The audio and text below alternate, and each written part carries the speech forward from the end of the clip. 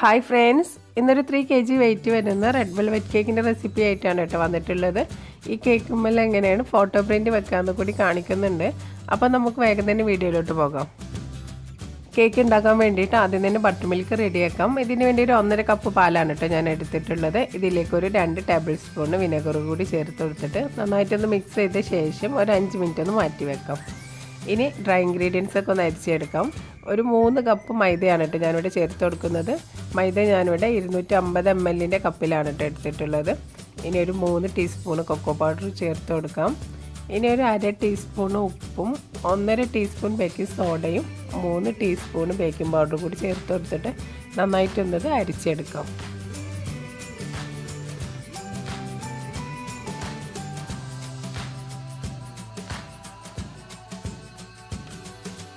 നന്നായിട്ട് തന്നെ അരിച്ചെടുത്തിട്ടുള്ള ഫ്ലോറാണ് ഇട്ടത്. ഇതൊന്ന് മാറ്റി വെക്കാം. ഇനി ഒരു ഡ്രൈ ആയിട്ടുള്ള ബൗൾ എടുത്തിട്ട് ഇതിലേക്ക് ഒരു 6 എഗ്ഗ് ഞാൻ പൊട്ടിച്ച് വെച്ചിട്ടുണ്ട് കേട്ടോ. ഇതിനെ ഒരു മിനിറ്റ് നന്നായിട്ടൊന്ന് ബീറ്റ് ചെയ്യാം. ഇതിലേക്ക് ഇനി ഒരു 3 കപ്പ് പൊടിച്ച പഞ്ചസാര കുറച്ചായിട്ട് ചേർത്ത് കൊടുത്തിട്ട് ഇത് നന്നായിട്ട് തന്നെ ബീറ്റ് ചെയ്തെടുക്കാം.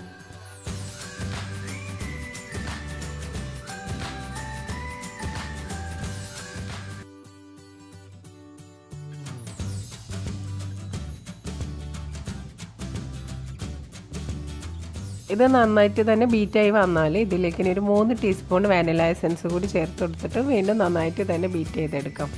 ഇതിലേക്ക് ഇനി 1 cup plus 2 table spoon sunflower oil കൂടി ചേർത്ത് കൊടുത്തിട്ട് വീണ്ടും നന്നായിട്ട് തന്നെ ബീറ്റ് ചെയ്തെടുക്കാം. ഇനി നേരത്തെ ഉണ്ടാക്കി വെച്ചിട്ടുള്ള ബട്ടർ മിൽക്ക് കൂടി ഇതിലേക്ക് ചേർത്ത് കൊടുത്തിട്ട് ഒന്ന് മിക്സ് ചെയ്ത ശേഷം ബീറ്റർ ഓഫ് ആക്കാം.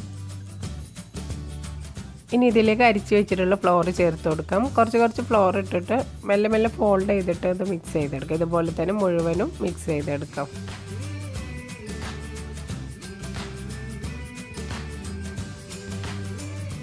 ഇപ്പം മുഴുവൻ ഇവിടെ മിക്സ് ചെയ്തെടുത്തിട്ടുണ്ട്. ഇനി ഇതിലേക്ക് കളർ ചേർത്ത് കൊടുക്കാം. 1.5 ടേബിൾ സ്പൂൺ കളറാണ് കേട്ടോ ഞാൻ ചേർത്ത് കൊടുത്തിട്ടുള്ളത്. കളർ മിക്സിൻ്റെ കളർ സ്പ്ലാഷ് എന്ന് പറഞ്ഞിട്ടുള്ള ലിക്വിഡ് കളറാണ് ഞാൻ ചേർത്ത് കൊടുത്തിട്ടുള്ളത്. ഇനി ഇത് നന്നായിട്ട് തന്നെ മിക്സ് ചെയ്തെടുക്കാം. ഇപ്പം നമ്മുടെ കേക്ക് ബാറ്റർ റെഡി ആയിട്ടുണ്ട്. ഇനി ഇത് കേക്ക് ബേക്ക് ചെയ്യാൻ വേണ്ടിയിട്ട് ഞാനിവിടെ ഒരു 11 ഇഞ്ചിൻ്റെ കേക്ക് ടിന്നാണ് എടുത്തിട്ടുള്ളത്. ഇതിൽ ആദ്യം ഒന്ന് ഓയിൽ ബ്രഷ് ചെയ്തിട്ട് ഒരു ബട്ടർ പേപ്പർ വെച്ചിട്ട് ഒന്ന് മൈദ കൊണ്ട് ഡസ്റ്റ് ചെയ്തെടുത്തിട്ടുണ്ട്. ഇനി ഇതിലേക്ക് ബാറ്റർ ഒഴിച്ച ശേഷം ഇതുപോലെ നന്നായിട്ടൊന്ന് ടാപ്പ് ചെയ്തെടുക്കാം. ഇനി 200 ഡിഗ്രി സെൽഷ്യസിൽ 10 മിനിറ്റ് പ്രീ ഹീറ്റ് ചെയ്ത ഓവനിൽ 160 ഡിഗ്രിയിൽ ഒരു 50 മിനിറ്റ് ഇതൊന്ന് ബേക്ക് ചെയ്തെടുക്കാം. ഇപ്പോൾ 50 മിനിറ്റ് ഒക്കെ ആയപ്പോഴേക്കും കേക്ക് ബേക്കായി വന്നിട്ടുണ്ട്. ഇനി ഇതിൻ്റെ ഉള്ളൊക്കെ വെന്തോന്ന് അറിയാൻ ഇതുപോലെ ഒന്ന് ചെക്ക് ചെയ്ത് നോക്കിയാൽ മതി. ഇതിപ്പോൾ നല്ല ക്ലീൻ ആയിട്ടാണ് വന്നിട്ടുള്ളത്. അപ്പോൾ ഉള്ളൊക്കെ വെന്തിട്ടുണ്ട്. അല്ലാന്നുണ്ടെങ്കിൽ കുറച്ച് സമയം കൂടി ഒന്ന് ബേക്ക് ചെയ്തെടുത്താൽ മതി കേട്ടോ. കേക്ക് ചെറുതായിട്ടൊന്ന് ചൂടാറിയ ശേഷം കേക്ക് ടിന്നിൽ നിന്ന് ഞാൻ മാറ്റിയിട്ടുണ്ട്. ഇനി ഇത് നല്ലോണം ചൂടാറിയാൽ 3 ലെയറായിട്ട് കട്ട് ചെയ്തെടുക്കാം. ഇനി കേക്ക് ഐസിങ് ചെയ്യാൻ തുടങ്ങാം. അതിന് വേണ്ടി ടേൺ ടേബിളിൻ്റെ മുകളിൽ ഒരു 3 kg കേക്ക് ബേസ് വെച്ച് കൊടുത്തിട്ടുണ്ട്. ഇനി ഇതിൻ്റെ നടുവിലായിട്ട് കുറച്ച് ക്രീം ഒന്ന് അപ്ലൈ ചെയ്ത ശേഷം ഫസ്റ്റ് ലെയറായിട്ട് ഒരു പീസ് കേക്ക് വെച്ച് കൊടുക്കാം.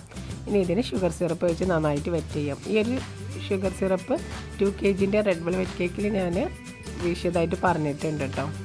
ഇനി നന്നായിട്ട് വെറ്റ് ചെയ്ത ശേഷം ഇതിൻ്റെ ഈ ഒരു കേക്കിന് മുകളിലായിട്ട് ക്രീം അപ്ലൈ ചെയ്ത് കൊടുക്കാം.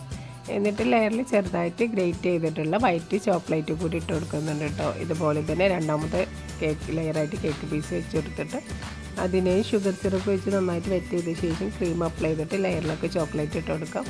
ഇനി ലാസ്റ്റ് പീസ് കേക്ക് കൂടി വെച്ച് കൊടുത്തിട്ട് അതിനെ ഷുഗർ സിറപ്പ് വെച്ച് നല്ലപോലെ തന്നെ വെറ്റ് ചെയ്ത ശേഷം സൈഡിലും മുകളിലൊക്കെ ക്രീം വെച്ചിട്ട് ഇതിനെ നന്നായിട്ടൊന്ന് ക്രീം കോട്ട് ചെയ്തെടുക്കാം.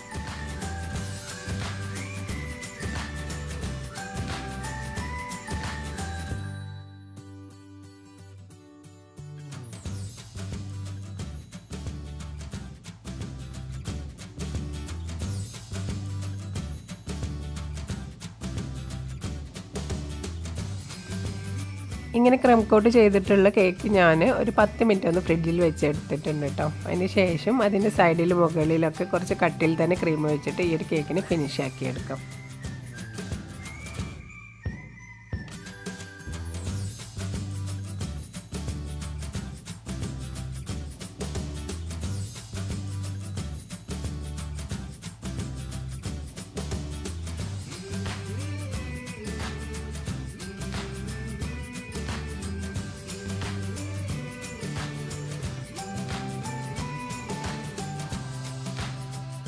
ഇപ്പോൾ കേക്ക് ഒരുവിധമൊക്കെ ഫിനിഷാക്കി എടുത്തിട്ടുണ്ട്. ഇനി ഇതിനൊരു 3 മണിക്കൂർ ഫ്രിഡ്ജിൽ വെച്ച് ഞാനൊന്ന് സെറ്റാക്കി എടുക്കുന്നുണ്ട് കേട്ടോ. അങ്ങനെ സെറ്റാക്കി എടുത്തിട്ടുള്ള കേക്കാണിത്. ഫോട്ടോ പ്രിൻ്റ് നമ്മൾ ലാസ്റ്റ് ഡെലിവറി ചെയ്യാൻ നേരത്ത് മാത്രമായിട്ട് ഇതിന് മുകളിൽ ഒട്ടിക്കുന്നുള്ളത്. ഇനി ഫോട്ടോ പ്രിൻറ്റിൻ്റെ ആ ഒരു സ്ഥലത്ത് ഞാനിതുപോലത്തെ ഒരു ബട്ടർ പേപ്പർ വെച്ച് കൊടുക്കുന്നുണ്ട്.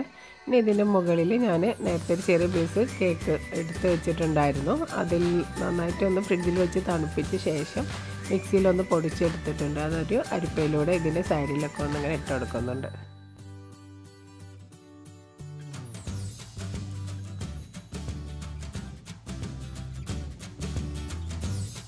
കേക്കിൻ്റെ സൈഡിലൊക്കെ ഉള്ള ക്രംസ് അതിൻ്റെ സൈഡിലേക്ക് തന്നെ ഇങ്ങനെ ഒട്ടിച്ചു കൊടുക്കാം കേട്ടോ. ഇനി ഇതിൻ്റെ മുകളിൽ വെച്ചിട്ടുള്ള ബട്ടർ പേപ്പർ മെല്ലെ ഒന്ന് മാറ്റാം.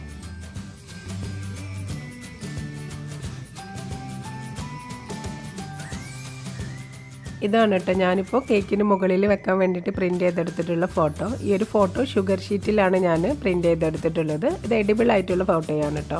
ഷുഗർ ഷീറ്റ് ആകുമ്പോൾ ഇതിൻ്റെ പിറകിൽ ഇതുപോലത്തെ ഒരു സ്റ്റിക്കർ ഉണ്ടാകും. അത് മാറ്റിയ ശേഷം കേക്കിൻ്റെ മുകളിൽ ഒട്ടിച്ചു കൊടുത്താൽ മതി.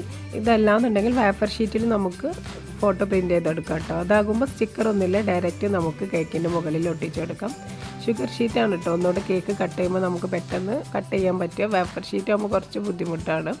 പിന്നെ നമ്മൾ എല്ലാതും കഴിഞ്ഞ് ഏറ്റവും ലാസ്റ്റ് മാത്രമേ ഇട്ടാവും ഈ ഒരു ഫോട്ടോ പ്രിൻറ്റ് കേക്കിൻ്റെ മുകളിൽ ഒട്ടിച്ചു കൊടുക്കാൻ പാടുള്ളൂ. ഇത് ഫോട്ടോ പ്രിൻറ്റ് വെച്ച ശേഷം കുറേ സമയം ഫ്രിഡ്ജിൽ വെച്ചിട്ടുണ്ടെങ്കിൽ അത് പെട്ടെന്ന് തന്നെ ചീത്തയായി പോവും.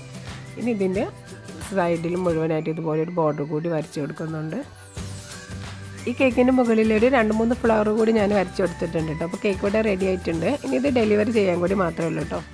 അപ്പോൾ ഈ ഒരു വീഡിയോ എല്ലാവർക്കും ഇഷ്ടമായി എന്ന് കരുതുന്നു. അങ്ങനെ ഇഷ്ടമായിക്കണമെന്നുണ്ടെങ്കിൽ ഇനി 3 kg ഒക്കെ ചെയ്യുമ്പോൾ ഇതുപോലെ ഒന്ന് ഉണ്ടാക്കി നോക്കൂ കേട്ടോ. അങ്ങനെ ഉണ്ടാക്കുമ്പോൾ നിങ്ങളുടെ ഫീഡ്ബാക്കൊക്കെ പറയാൻ മറക്കരുത്.